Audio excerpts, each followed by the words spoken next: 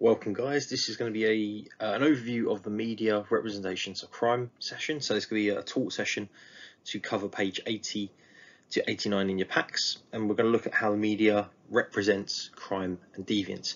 Now to do this you'll need your pack to follow through the materials, fill it in as we go, take breaks, pause the video at certain points if you want to read a task or complete a task. So I will kind of flag up times to pause and complete a task.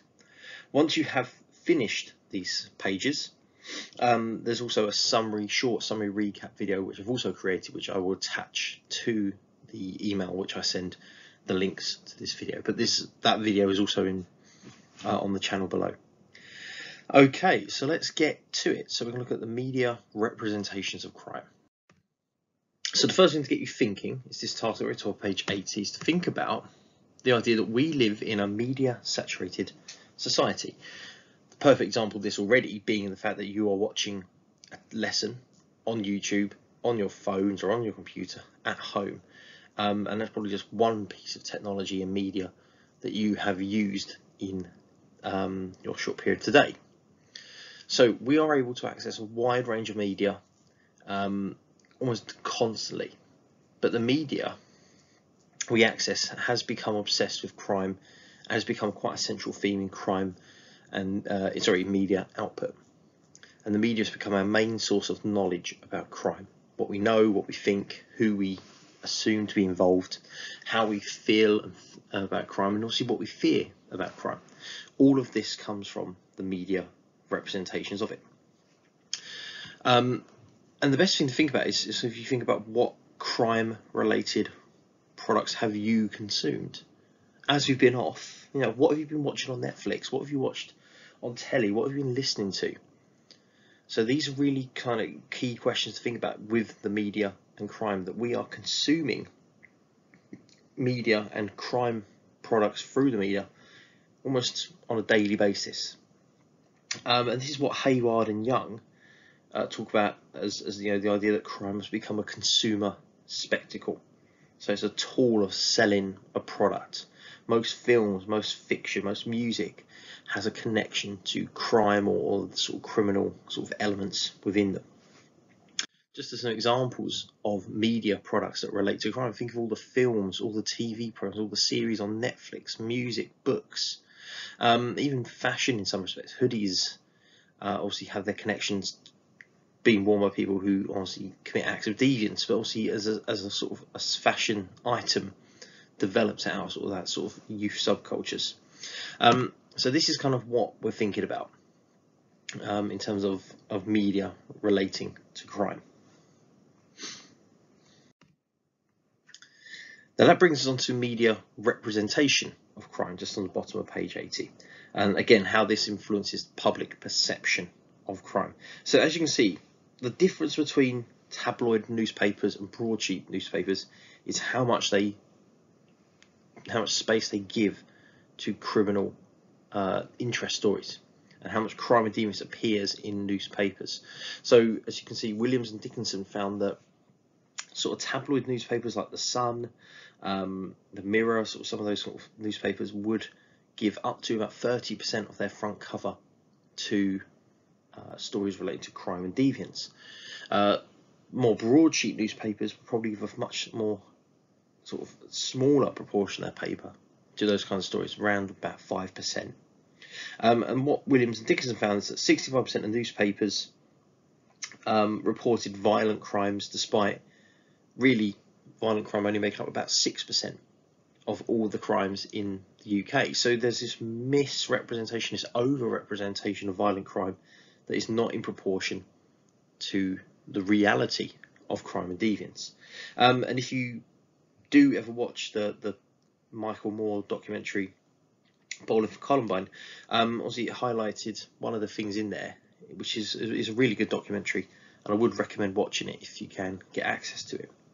But one of the things he talks about is the idea that crime stats in America, kind of as they are released, and it showed that homicide rate had fallen by about 20%, news coverage of murder and violence had increased by about 600%. So again, the way media reports crime doesn't reflect the reality of crime, and it's this idea, as it says in your pack, about the perception or misrepresentation of crime. Now, with this as well, we've also got a couple of other key thinkers. So you've got Marsh, who again highlights that violent crimes are over-reported, but you've also got Felsen. And Felsen's a really good thinker here because he talks about this idea of the age fallacy and the dramatic fallacy. Now, the age fallacy is this idea that most media representations of crime show that victims are often older. It highlights older people as more likely to be victims. The dramatic fallacy is that newspapers are more likely to cover quite sensational, quite unique, quite dramatic news stories. And that's going to pop up a little bit later when we talk about something called news values.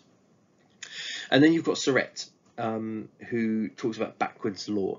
But we're going to come back to the backwards law in just a second.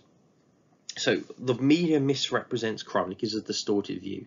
Just as an example of this, we've got some newspaper covers. Now, this is from a couple of years ago. It's from 2016. Well, what had happened, obviously, there was the 2016 Euros, and there had been clashes between Russian fans and English fans, and obviously some sort of links to football hooliganism and violence. And I wanted just to show you the comparison of how these three newspapers reported the same story on the same day. So you can see on the far left, we've got the Daily Star. So a sort of textbook tabloid paper, and you can see big chunk of the front page cover, aside from the ads and the banner and obviously the fact it's the cost being emphasised, but that's most of the front page. Russian ultras attack England and Wales fans. That's their main story. Now the Metro is somewhere. It's kind of it's not quite a full tabloid paper. It's the free paper you get with the on transport networks, but it kind of fits somewhere in between. You can see on their front cover, they've got it's still the big topic on the front page, very at the top of the page, but it's not the main story. You can see Osborne plays the tax card on Brexit. That's kind of, this is the main story, but this is obviously a substantial part of the front cover. And it will pop up in a second, but you can also see that they have this second crime-related story on their front cover. So again, quite a big chunk, about half their front page on crime. And then far right, you see the Guardian, which will come under sort of the broadsheet category, I imagine. But that's where their discussion of the same football violence incident is kind of covered. So a very small proportion of their front page cover. So this is obviously the idea about news coverage, that the way newspapers present crime creates a misrepresentation of it. And one of the big things about this as well is you think about the social class of readers. So obviously we're looking, if we sort of kind of create this arrow of social class, obviously towards this end you're going to have more likely to be working class readers, and then towards this end you're probably going to have more middle class readers. And again, the idea being that this could explain why the working class have a greater fear of crime, apart from obviously being more likely to experience it, but the greater fear comes from the misrepresentation of crime in their stories. So that brings us to the backwards laws that Rayner introduced. Now, Rayner kind of talks about, or Greer and Rayner, sorry, talk about these backwards laws. This is also mentioned by Surratt. And again, the idea that the media exaggerate the risk of victimization.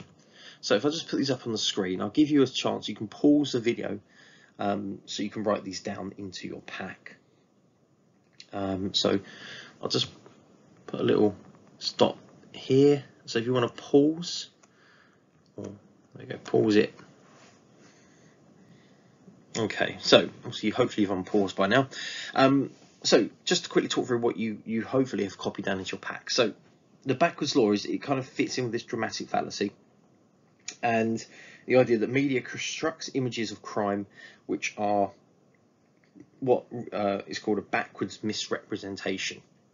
So basically the media misrepresents crime. It's a backwards representation. So hugely overrepresents and exaggerates drug, sex and violent crime, portrays property crimes as far more serious than those which are actually reported, and most property crimes are quite generally routine, involves little loss, little violence, little damage, but they're not reported. It's the ones that are quite extreme and severe.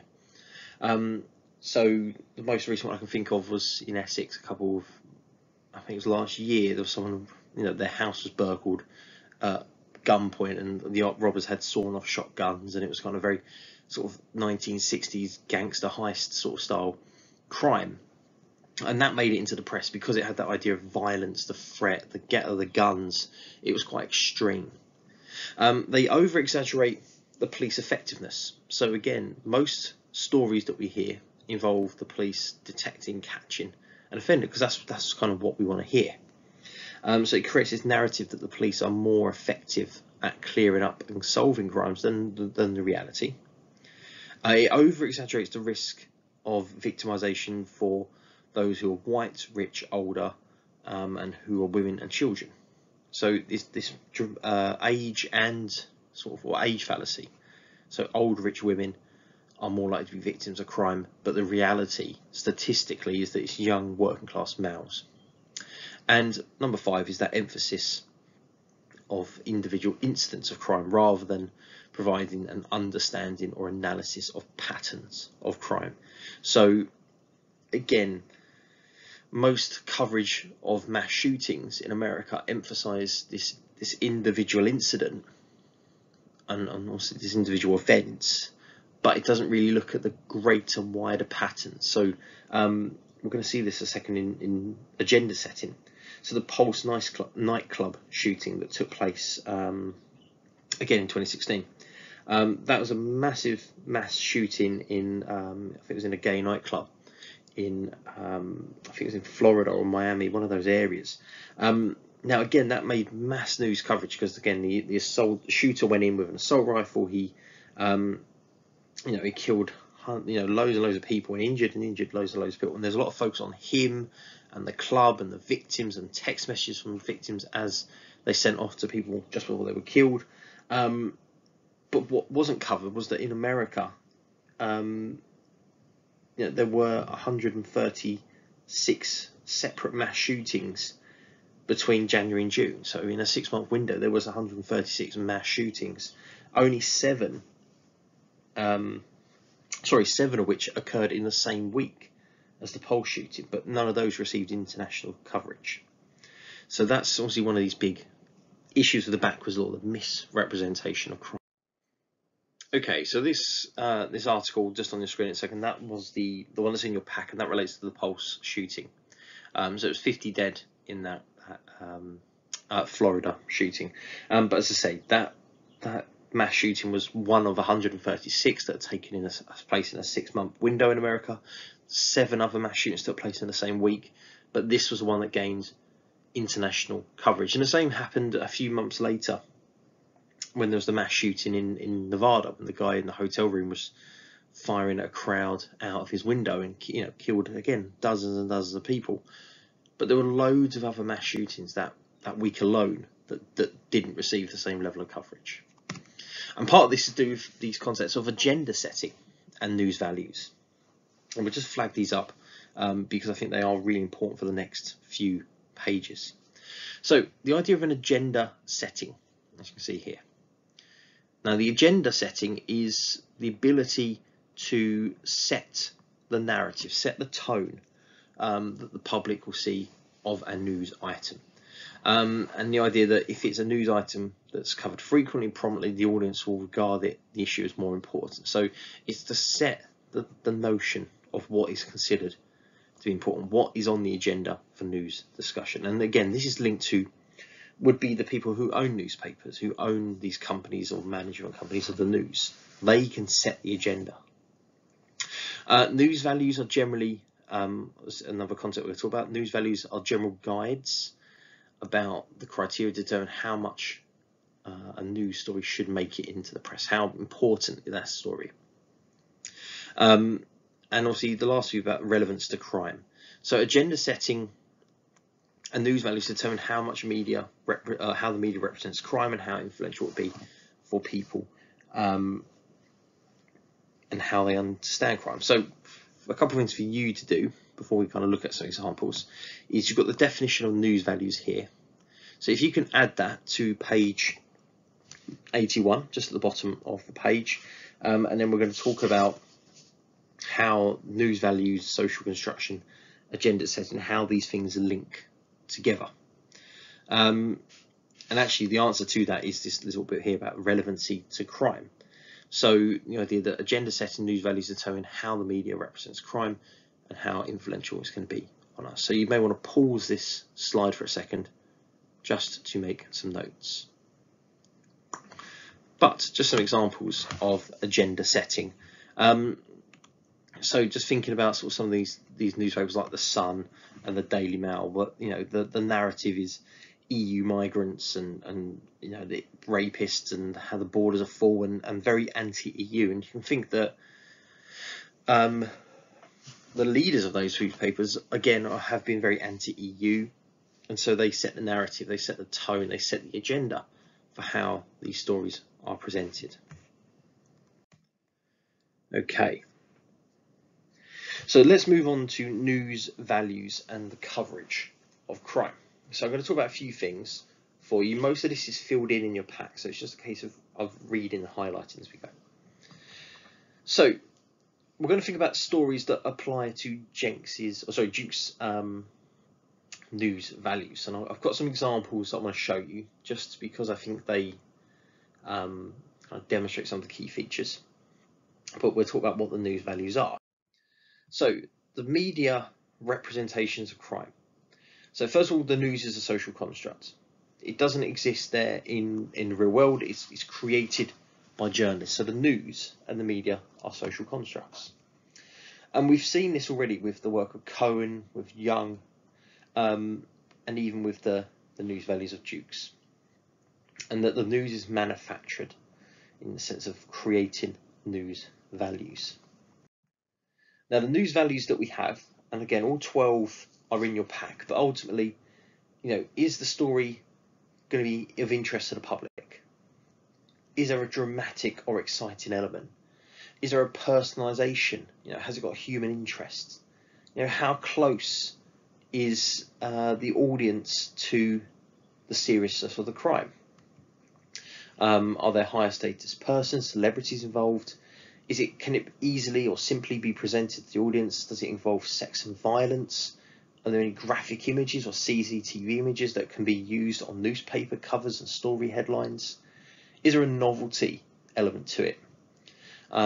Children as either offenders or victims often has a higher news value to the stories. Does it involve an element of risk or feature someone who's vulnerable, afraid, at risk of being harmed? And is there an element of violence? So these are the key news values that Dukes talks about. Now, as an example of a story that has a lot of these news values, think back to 2013 with Oscar Pistorius, and he shoots his girlfriend. Now, again, think about those news values. We've got the dramatic, shoots his girlfriend. You've got the higher status celebrity person. It's quite a simplified story headline, so you can understand what's happened quite easily. There's elements of violence. I suppose there's the sort of, it wasn't sort of graphic images, but maybe the novelty, because it is he was a celebrity Paralympian. The fact he thinks he's being robbed and he shoots through the bathroom door and kills his girlfriend. So there's a lot of this would be a very good example of a news value story and has high news values. On a side note, again, not a specific news value, but the sort of newspapers like the Star and the Mirror, they tend to produce a lot of these stories, of generally the sort of celebrity sex dwarf killed by an animal story that seem to do the rounds very frequently. So Jeremy Corbyn, sex dwarf eaten by otters; Gordon Ramsay, sex dwarf eaten by badgers; Boris, sex dwarf drowns in a giant trifle. These again tick a lot of news values because it's it's celebrity, it's novelty, it's got sex and death.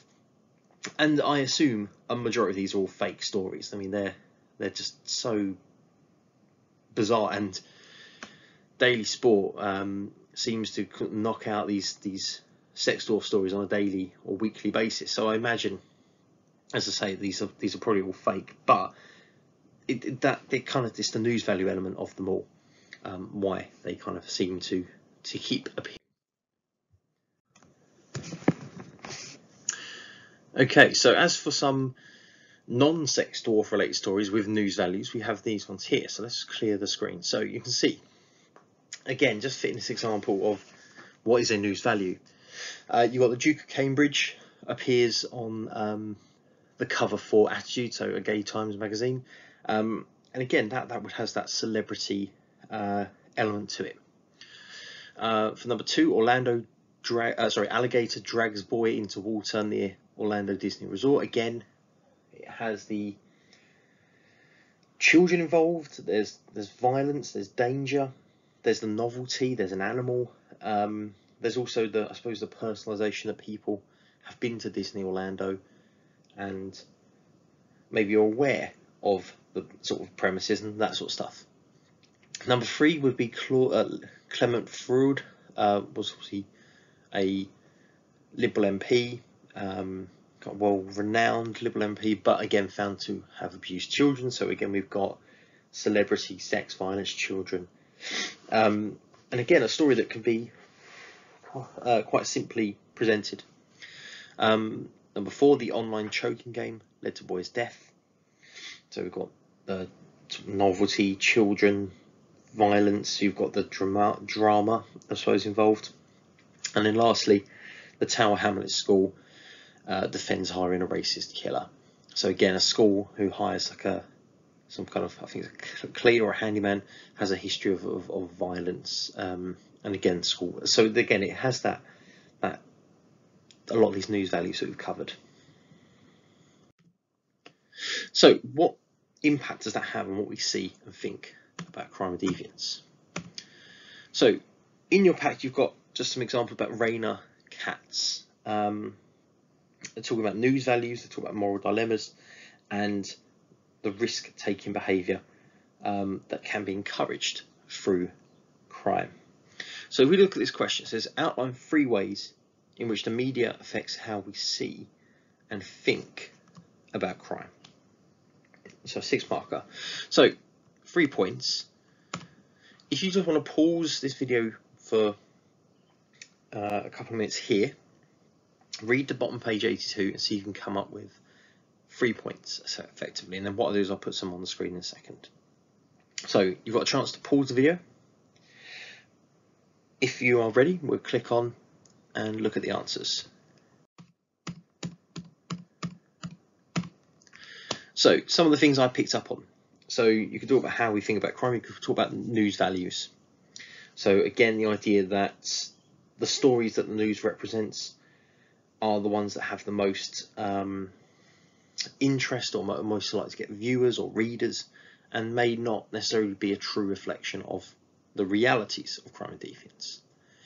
I talked a little bit about Katz with the idea that there is this public demand. You know, that newspapers will keep publishing stories about crime because we want it, we want to hear it, we want to see it. So there is the demand from the public, which is why we seem to have more stories from crime. There's a focus on the role of the offender rather than the impact on the victim. So again, a lot of the stories focus on the offender and what they did rather than focusing on the victim. And again, you can almost, Katz talks about how this could create this notion that risk-taking behaviour is more attractive and exciting and could encourage some form of deviant behaviour. So again, this is kind of how the media affects crime. Now, what we also have on page 83 is the hyperreality, the fear of crime that's created. Now, this is a combination of lots of things: the backwards law, the agenda setting, news values, the media being a socially constructed representation of crime. All of this comes back to Baudrillard's hyper-reality, as you can see on page 83. And the idea about hyper-reality is that it creates this view of crime, this expectation, this feeling of crime, which does not have any basis in the outside world. It's not a true reflection of crime and deviance. So it does fit in with all the points we've looked at. And as I say, you can identify lots of news stories that you may have seen that relate to crime. Probably not as many doing the rounds at the moment, particularly because of the corona outbreak. But if you think about the most recent crime story I think that does have an overlap with corona was the group of young people who were arrested for coughing and spitting at police officers in, threatening to give them corona by coughing and spitting at them. So again, it's kind of quite an unusual crime. It's not a common thing to happen, but again, it was reported a lot in the press. So when it comes to the media and crime, there is this fictional level of crime. So think about 25% of prime TV, 20% of films are crime shows or movies, but are a fictional representation of crime. And often these representations focus on the murder, violence, sex crimes being overrepresented. Fictional murders are based on greed and calculation, whereas real life murder is mainly a result of fights and domestic violence. Fictional sex crimes are committed by psychopathic strangers, as opposed to reality being acquaintances. Fictional villains tend to be high status, middle-aged, white males, not young working class ethnic minority men. And lastly, the fictional police always or usually get their man. So again, this is adds to this fictional narrative of crime. Crime reality TV also blurs the boundary between news and fiction, and doesn't actually help with this hyper reality. So programs like Crime Watch, they attract large numbers of audiences, and again they focus on murder, robbery, violence, sex crimes, and again it often is either reporting that they've solved the case, or they're appealing for support to do it, and they've got lots of evidence and they've got lots of material to help with that. So again, you can probably think of lots of reality crime programs. So again, on Netflix, the number of documentaries which again are about reality crime cases. I think the one doing around at the moment is like the Tiger King, which is linked to sort of assassinations and guns for hire and all that. So there's obviously a very unrealistic representation of crime within that, which comes back to my point about the fear of crime. So as you can see here on this graph, I'll just quickly explain what these mean. So the red line represents people who think crime is going up. So this is the representation of national patterns of people thinking crime has increased. And if you imagine, again, these are sort of 10 years old, these stats, but nationally, the sort of general trend is that people feel crime is increasing, particularly 2008, 2009. Whereas in my local area, the general pattern is down. So the idea being that people don't think about crime in their area, but they think nationally crime is going up. Same with this different graph. So again, with the British Crime Survey, you can see that obviously number of offences being recorded on the British Crime Survey. You can see this big increase up until about 98, 99, but then general trend is that there's a decline in crime rates. Police recorded crime, there isn't much, it does kind of go up and then it does go down, but it also highlights the difference between the British Crime Survey and the police crime stats. But ultimately, again, the idea that there's been this decline in crime, but people have a growing fear of being a victim of crime. Now this leads us to page 84. And again, as we go through, anytime you want to pause this to have a read, I'd encourage you to do so, and then come back to the video at any point. So this is how does the media cause crime? How is the media crime related to crime deviance? So there's a few things that you can look at. So you can read page 84 to 86 in your pack, and it does cover some examples of how the media can cause crime, particularly I think what's a good example is the Blue story, when that was released in cinemas, and there's a little extract about that, a news story from that on page 86. But I say have a read of Fatty's and Drill Music and his overview, and then come back to these questions. Think about what these questions show. If you get stuck, obviously email me, email a teacher, We go through those with you. But jumping to the top of 84, I just want to talk about how the media has been seen as a source of crime. So throughout the years, the media has always been feared as causing crime. In the 1920s, it was the cinema corrupting young people. In the 50s, it was, comic books was leading to moral decline. In the 60s, it was music, consumer products that was going to corrupt young people. And again, around here, you've got like Cohen and the Mods and Rockers. 1980s, it would have been the video nasties and horror films. In the 90s, it was a move towards rave culture, drug use, obviously terrorism.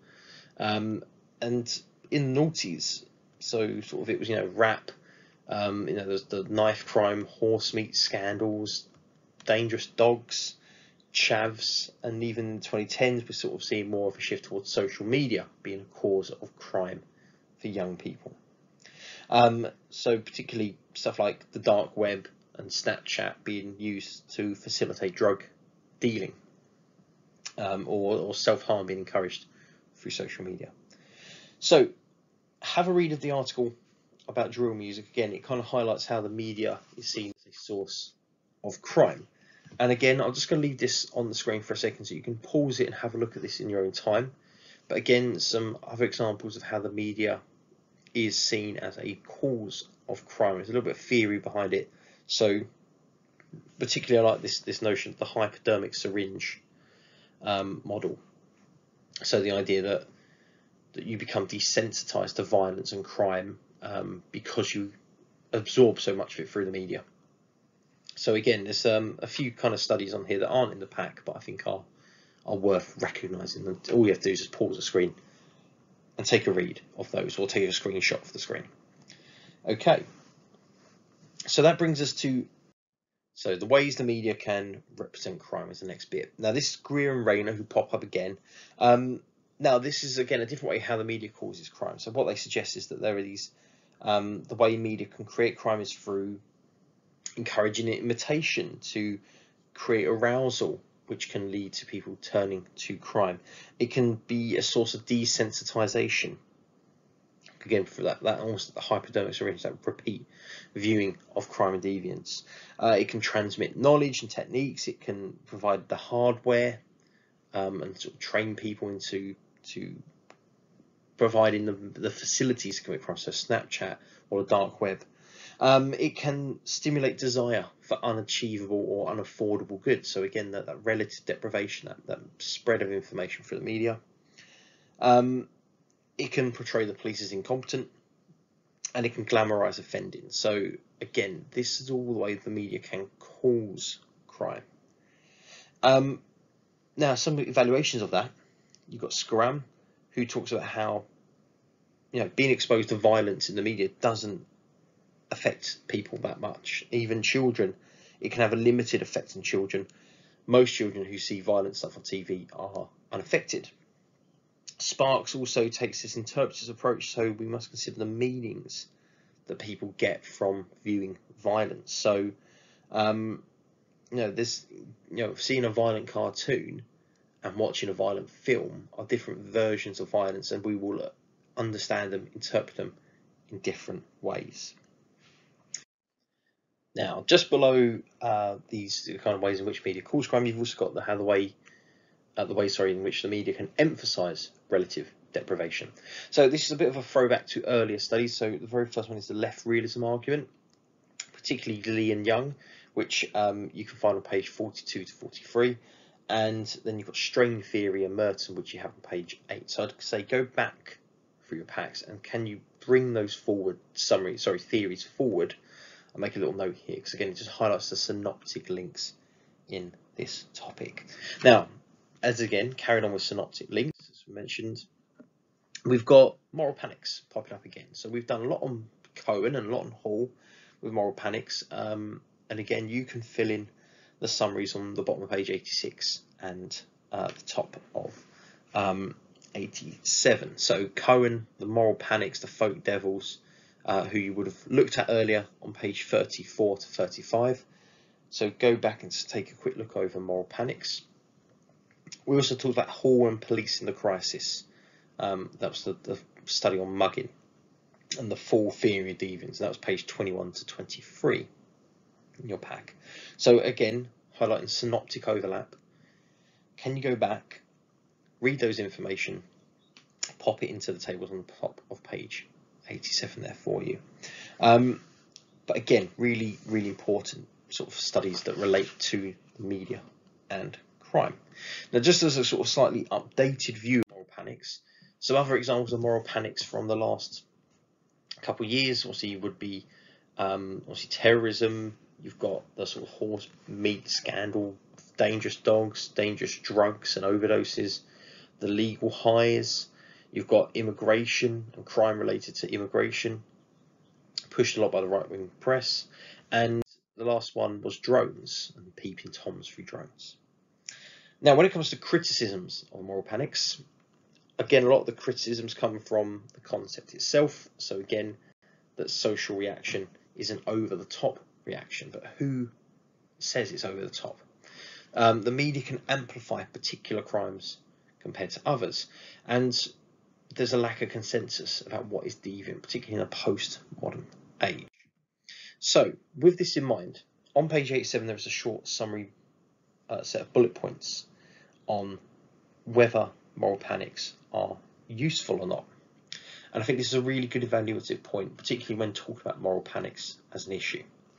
So, just as a summary there, the key things about moral panics is that Robin Fulton say that moral panic is no longer useful. It's outdated. So we don't have the same notion of newspapers and media as we did in the past. So we don't have one news story a day. We have constant updates through YouTube, bloggers, vloggers, Facebook, Twitter. You know, we are constantly updated by the news. Most stories have a short shelf life because of that. So again, stories that have the legwork to keep going as a moral panic need to be quite substantial. And Hall often referred to moral panics as zombie concepts. We talk about them still existing and being alive, but the reality is they don't really exist or aren't as powerful today as they were in the past. So just as we kind of move into the last few bits in this pack, really quickly. So one of the examples of how moral panic has lost its power is that young people do not consume media in the same way. So social media outstrips TV as a source for news for young people. Again, highlighting why it's difficult for a moral panic to take hold. You've also got the case study here about the dark side of the the not so dark side of the dark net, which is a good qualitative study. So I've put a little extract about the dark net in there for you to have a read of. There's a full article which I will send to you for a read if you'd like to. And that brings us to last page 88 and technological advances. Now, when it comes to technology and crime, I'll put these up on the screen and you can pause this and write them into your pack. But technology has changed the way crime can occur. So we see cyber trespass, crossing boundaries into other people's cyber property. We see cyber theft and deception has become bigger and more prominent, cyber pornography and cyber violence. So we see this changing nature of crime deviance because of technology, and this can have its pros and cons. So again, they're on the bottom page 88 to read. Then you've got consolidation tasks on page 89 for you to attempt. Now, the last thing I want to talk to you about is exam questions. Again, just to give you an idea of what could appear, what kind of things you would expect if you did them. Again, you can do these in full if you want me to mark them, but that's not I'm not setting that as a task for you to do this week. So just some examples of questions here. We've got outline 2 ways in which the media give a distorted view of crime. Outline 3 news values that may influence the reporting of crime. So they're quite straightforward questions. The 10 marker here, why sociologists claim the media does not just report crime, but may be the cause of it. So again, 2 ways in which the media is a cause of crime. So again, thinking back to sort of ways in which media can create criminal behaviour. And then the 30 marker follows a similar pattern. So sociological contributions to our understanding of the relationship between crime and the media. So again, gives you the full range to talk about all the different issues of media and crime. Okay, I know this has been quite a long video, so just to sum it up, use this to fill in your pack. If you want a shorter summary, there's a shorter 15-minute overview of media and crime, which, as again, it will be a short one to watch. Other than that, let me know if you had any issues, and thanks for watching.